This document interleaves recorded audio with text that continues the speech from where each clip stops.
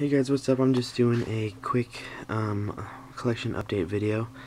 Real quick, show you some things that I picked up on. Also, this ridiculous score that I got from a yard sale that I believe was probably sold by mistake, and I'll go over that more in a second. But first, I want to show you this Legend of Zombie t-shirt I got.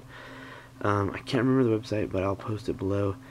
This website sells other zombie-related Nintendo classic things like, I think they had Zombies Dreamland and Kirby parody. They got Zombie Man, Mega Man parody, of course. But this is the one I was interested in here, the Legend of Zombie. This is just too cool. He's got, you know, the blood all over the place, eating life heart. I thought that was kind of really funny. You got your fairy back there. Just real... I like the detail they did with this. It's a really cool shirt, but I'll try and put the link down there so you can go check out the other things they have for sale. Here is what I got through, get a better view of this stuff for you guys, through a garage sale. And I believe that what happened here is probably some kid went to college and his parents basically sold his collection, and he's probably gonna get home for Christmas break or something, realize that all these games are sold to somebody for $2 each, and freak out. I mean, real quick, we'll just go over this. You got Hook, not the best game. It's kind of a platformer. It's pretty enjoyable. I remember liking it as a kid, but really the thing that sold me on that, well, I mean, I bought the whole lot because it's a freaking collection, but this one had an incredible soundtrack. I remember really liking the music they put to that game. Final Fantasy 6. This game is another incredible RPG, which, I mean, Super Nintendo is known for. This thing is incredible. Also, you got Super Mario World 2, Yoshi's Island. If anybody played this, they'll remember probably hating Baby Mario because he cries all the time. But another really super fun game, Super Mario Kart. Just pretty much a Super Nintendo staple. Secret of Mana, ridiculously fun RPG, probably my favorite for the Super Nintendo. Multiplayer, you got this really cool ring style inventory system that I really liked. They say you either hate it or love it. I mean, that aspect of the game, I freaking loved it. I thought it was incredible. Really fluid play. It's not turn-based, so it's, you know, real-time fighting mechanics there. Smart Ball, I remember playing this a little bit. I don't super remember the game. I'm gonna have to throw it in my Super Nintendo and check it out, but I remember renting it a couple times. It's probably a pretty fun game. This is one of those games that pretty much gives it away that I was buying someone's collection, because anybody who knows what this game is just, they're not going to sell it for $2 in a lot Super Nintendo bin. Chrono Trigger, probably just another incredible RPG. This one, actually, I don't know why I put this in there. I didn't pick this up at a garage sale, but however, I did recently get this from someone who makes these. This is a Clock Tower, only released in Japan, possibly UK, but I know definitely in Japan. We didn't get it here in America, but this one is done. It's got all the English text in it.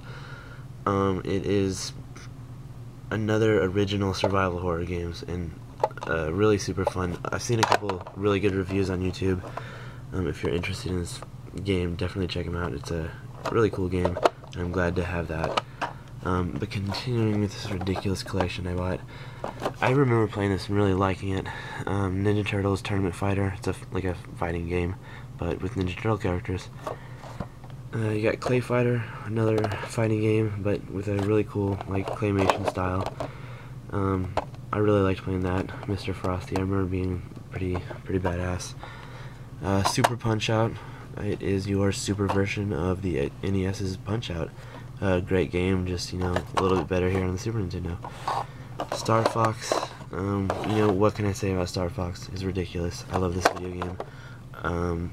Star Fox and The Legend of Zelda actually have so many ties, but yeah, the game is just incredible. You got F-Zero, another SNES staple. Kind of the series that kicked off the Paper Marios, the whole RPG aspect. The Legend of the Seven Stars. That game is... I remember loving this game, playing so much. Speaking of which, I just recently got this game, and I like it. I'll probably talk more about it later in another video, but nothing too incredible. You got your Super Street Fighter 2. These are just Super Nintendo staples, of course. Your All-Stars. Super Star Wars. That's the one where Luke Skywalker jumps like Metroid, or for, like Samus from Metroid. You got your Donkey Kong Country. This game's got a little bit of dirt on it, but whatever. It's another Super Nintendo staple, and it works fine. Mario Paint, and I did get the mouse. However, it did not have the mouse pad with it, so I got, this would be my third copy of The Legend of Zelda on the SNES. As you can see, the others being boxed up.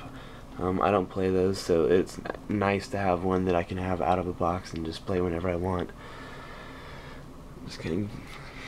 Nothing really new there as far as the collection goes. Illusion of Gaia, another ridiculously good RPG for the Super Nintendo. Mega Man X, another insanely classic Mega Man game. I loved this game so much. Great music, great platformer, ridiculously hard, as all Mega Mans are. NHL 95, this was probably the oddest one, because I mean it doesn't really have any rhyme or reason for this collection. It's a fun game. I love NHL video games on the Super Nintendo. However, it's definitely not like a collection title, but it's cool. I'm glad to have it. Super Street Fighter 2, the Alpha. This was the one where they introduced all the kind of secondary characters that we see in the newer games today. My number one favorite SNES video game of all time, Super Nintendo, Super Metroid. This game is freaking awesome. I love this game so much, and I still do. I played it probably a couple weeks ago, and I actually watched a speed run where somebody beat it in, I think it was like 30 minutes or 45 minutes, and that was so entertaining to watch somebody like just have this game down to such a like professional level.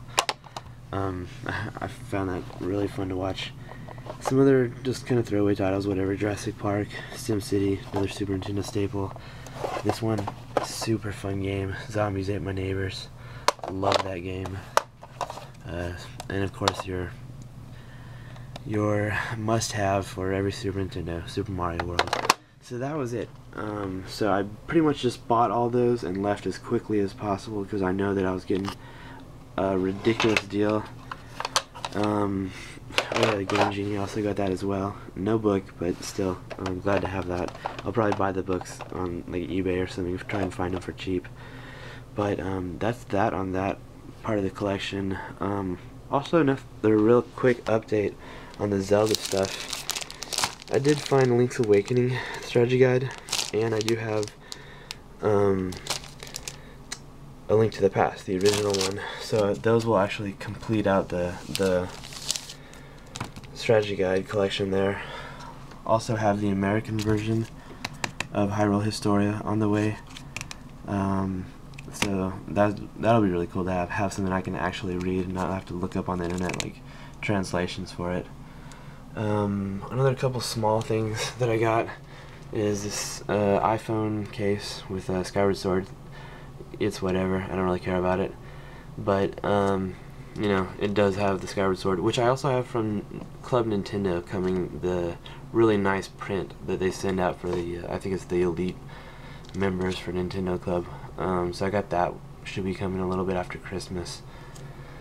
Of course, this is the kind of new layout that I have for the collection here. Kind of pan back a little bit, but all the games there in the middle. I got my other stuff that you guys have seen in the other videos, and all the kind of the better things here on top displayed. My Game & Watches, Super Nintendos, all the CDIs. And the last thing that I got that's new is this original handbill from Japan's release of the very first Zelda, the Hyrule Fantasy, on the disc system. This is really cool. The artwork on that is straight from the the book there. Sorry about that glare, but this I got it for a great price. It's really nice condition. There's no like folds, bends. It's, you know, another cardstock thing. I love it.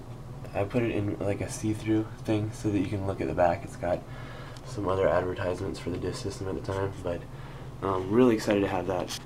I also have a bunch of really cool figures coming from Skyward Sword that are just being released right now, or actually I have them on pre-order, but they should be coming up I think at the end of November, that I'll show you, that'll kind of go with my other figures here. But I have all those videos kind of coming up, and I was thinking about doing maybe 5 or 10 minutes on each Legend of Zelda game, and kind of quickly talking about you know, how old I was, memories I had of the game, and you know, that can take a little while there, so we'll probably separate that up per game. And of course we'll have a very intricate commentary of The Legend of Zelda. No, I'm just kidding. I probably won't do that. I won't put anybody through that torture. This is as bad as television gets right here. But The Legend of Zelda, so of course, you know, it made its way here. Anyways, that's pretty much it for right now. I will keep you guys updated with some more videos, and thanks for watching.